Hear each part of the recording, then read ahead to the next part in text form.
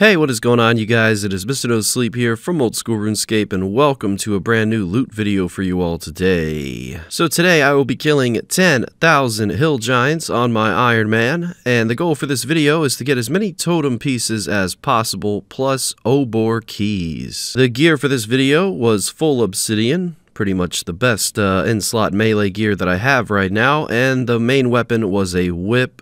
Inventory was pretty simple, just superset as well as a prayer potion occasionally so I can have preserve on, and a little bit of anglerfish, but I definitely did not need any of those. Alongside that, the herb sack and the gem bag. Before we get started, I just want to give a quick little 10-second shout out to IronsideComputers.com. Use the link in the description below and save 5% off anything and everything at your final checkout. That link is good for a while, so if you're saving up for a PC, keep that in mind. And moving right back on to the hill giants for today.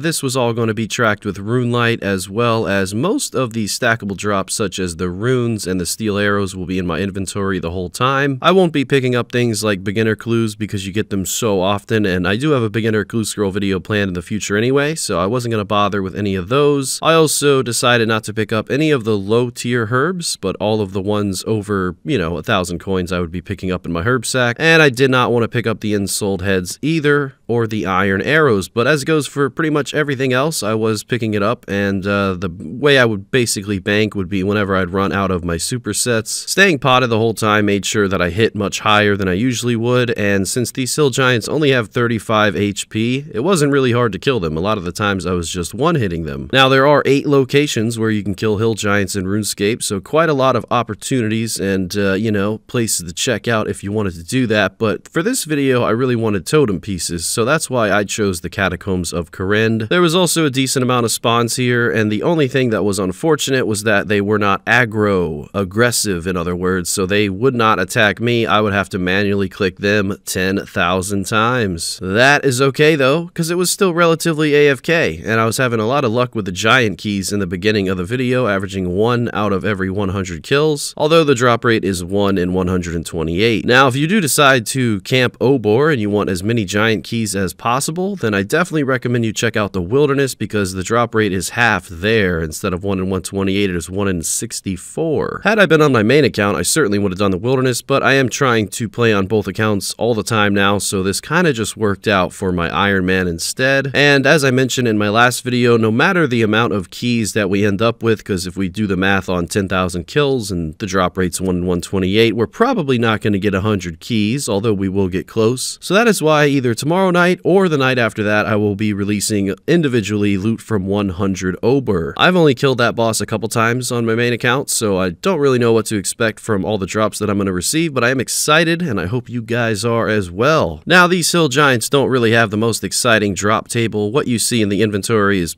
pretty much the most worthwhile things to pick up, minus the ensouled heads, of course. I do need to get a soul bearer on this account still, so that, haven't gone out of my way to do that yet. But as you can see in the bank here, we did reach a full totem. I still had 1 piece left over, so I'm gonna probably make that into 2 pretty soon. And what do you know? We actually managed to get the giant champion scroll, which is 1 in 5,000. Got that very early on in the video, probably about 1,500 kills in at this point. So that is incredible. And that is 1 in, 5,000, as I mentioned before. So pretty much the rarest thing you can get from a hill giant, other than the curved bone, which is 1 in 5,016. So, it's pretty close there. And of course, I did forget to mention that you can get a lot of long bones here, and I picked up every single one of them. The drop rate of that is 1 in 400. So you can imagine if I'm killing 10,000, I'm going to get well over 20. And I certainly did. And I definitely filmed all of the construction XP that I got at the end, trading those bones in the Dorgashan area, so look forward to a ton of construction XP. Go figure, getting a lot of construction XP on an Iron Man account just from killing hill giants, so that's pretty awesome. As well as the totem pieces, I was getting some ancient shards, which is incredible. My Arclight on this account already had 10,000 charges in it, and I think I was starting with almost 30 ancient shards in the bank, so anything I get will just be extra, and one day I will use it for probably Zamorak. And of course, all the Skotizo kills at the end as well, so the Arclight will come in handy for sure, and the more charges, the better.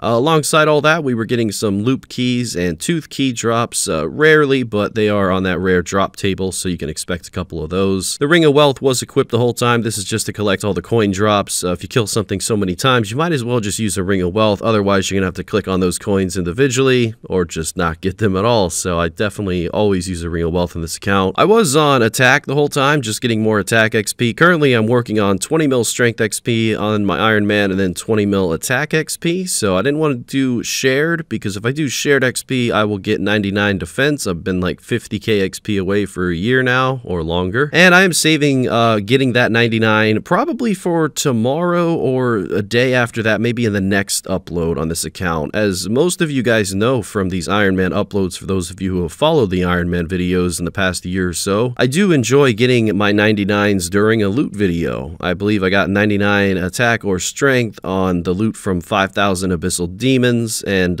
you know, things like that. So it's really cool to get a 99, makes for a nice clip in the video. So I'm looking forward to 99 defense soon, as well as 99 magic. That'll be awesome, and that'll take care of all my melees. Minus prayer. I definitely have to get 99 prayer eventually, but yeah, long time off of that. So a little history about these hill giants. They were released into the game January 4th, 2001. Primarily known as a, you know, moneymaker for free-to-players. I wouldn't say it's a good moneymaker, but now that Obor has been released and it's been in the game for quite a while now, Hill Giants became a little bit more profitable with that potential to get all of the giant keys, so that's pretty nice. I wouldn't imagine many, you know, people who are members kill Hill Giants unless they want to go for the keys or unless they have a Slayer task of them, but overall, it's just a really nostalgic monster. I remember growing up, I would always safe spot them with range, and free-to-play, I'd have that brass key and I'd open up that door, go down those ladders, and yeah, kill hill giants for hours and hours to get 40 range. Good times, simpler times. But yeah, getting back to the video, the bank tab is growing. I was able to get a couple rune spear drops, a nature talisman here and there, rune javelins, you know, exciting things. And as you can see, that gem bag really coming in handy. Already over 80 sapphires at this point, as well as a decent amount of rubies, emeralds, and diamonds. So that is a lot of uncut gems. Insert the Adam Sandler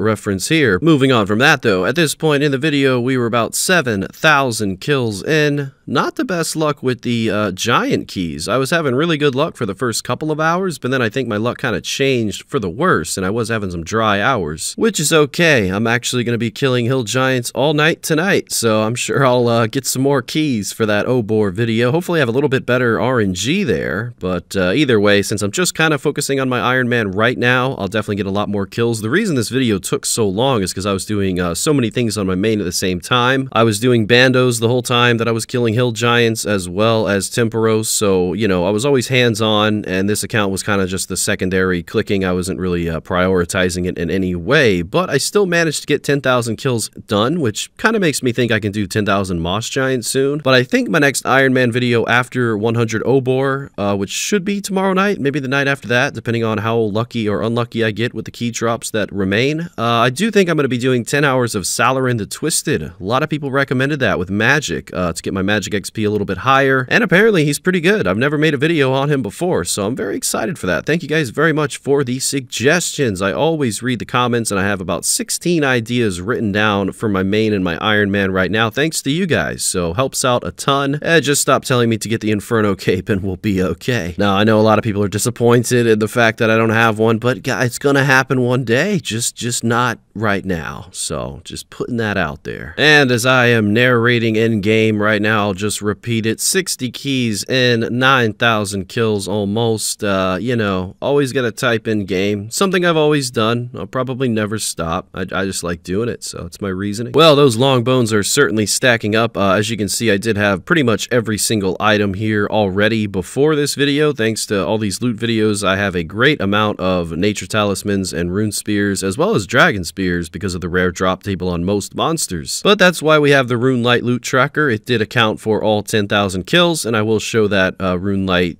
loot tracker at the end of the video, just so you guys get a good idea of all of the loot you can get from 10,000 kills if you somehow picked up every single item, big bones included. I think the only people picking up big bones are definitely the free-to-players, and again, you know, decent source of money for free-to-players. I wouldn't say it's good, but it's not bad. You know, those options are very limited in free-to-play on how to make money unless you're a bot, so I would say hill giants are, you know, one of the things to do. Now, I am glad that I decided to kill them in the Catacombs of Corinne because we do get a decent amount of Scotizo kills. Maybe I'll get the pet. Certainly we'll get some clue scrolls, hard clue scrolls, maybe even an elite if I'm lucky enough. On my Iron Man account, I can't complete all the hard clues, but I can complete most of them. I think there's Morning's Ends Part 1 and 2 that I haven't done, so I can't complete the Death Rune step, as well as some other music tracks, such as A Kingdom Divided. I just haven't gotten around to doing all those quest requirements, so hopefully I'll be able to do most of the clues that we do get from Scotizo. But hey, we're about to find out. Loot from 10,000 Hill Giants has been completed. I know I complained a lot during this video because of how long it took, but gosh, it just took forever, you know? Really glad to be done with this one. You can only enjoy clicking on a Hill Giant so much, you know? And after 10,000 times, it's, yeah, I'm glad we're done. 76 keys overall, ladies and gentlemen. Now we're going to bring out everything.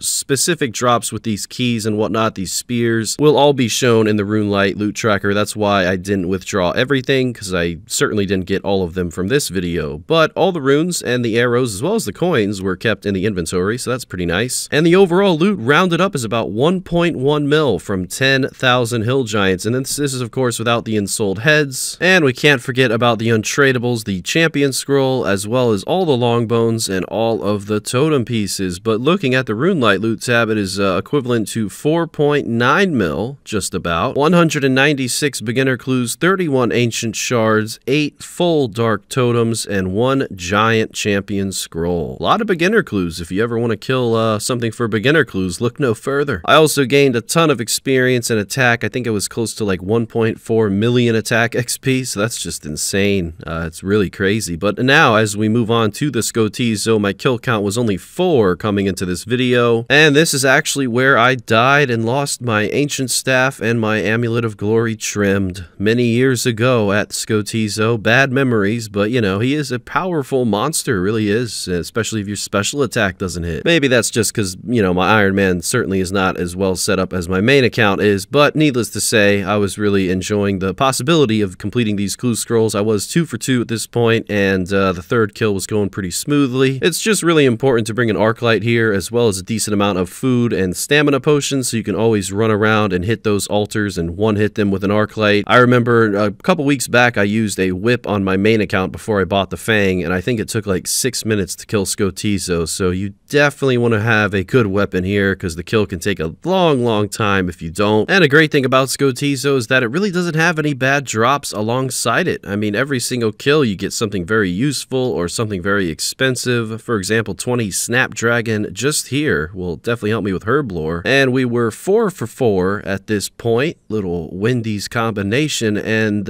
you know, I was really happy to see that, but unfortunately on my 5th hard clue I did run into some trouble. I did have to do Morning's Ends Part 1 and 2 in order to unlock a music track. Maybe I didn't have to complete them, but I certainly had to start them or at least get midway for that music track. So I kind of made the decision to just drop it, because you know, it's a lot of time spent to do that, and I just do not like questing. So that was unlucky for me. And to make matters even worse, it was the last step, and the same thing happened on the next one. I was on 4 steps into it, and then unfortunately I needed to do A Kingdom Divided in order to complete that clue scroll. And when I was at the Mage Bank, I did run into a PKer, which is a first for me. Really brings me back to 2005 on that one, but luckily I logged out in time. Honestly, I think they were AFK anyway, so yeah, maybe I should have spec'd them. That would have been some content right there, but you know, we are in the Iron Man, so I kind of limit myself on this account. I try not to be as reckless as I am on my main. And there we have it. 8 Scotizo have been killed, 6 clue scrolls have been completed, and now we're going to turn in all the long bones that I received. 27 long bones for 171,000 construction XP and 38k coins. So I made 1.4 mil in drops from Scotizo, 8 kills, and now we are opening up these 6 clue scrolls. Not the greatest first reward, but decent second reward. Those teleports will come in handy. I didn't have my collection log turn on for this one, so those blue D'hide chaps, that was the only unique out of all of these caskets, but yeah, not the best unique to receive, but that's okay. I already got a Robin Hood hat on this account a long time ago. So 500k from the Clue Scrolls and 1.4 mil from the Scotizo. Looking at the overall RuneLite loot tracker here, very useful to have this enabled. And that is about it, guys. So yeah, all the clues, all the Scotizo, all the Hill Giants, and much more to come. Ladies and gentlemen, thank you very much for watching the video. I hope you have a great weekend, and until next time, Mr. No Sleep out.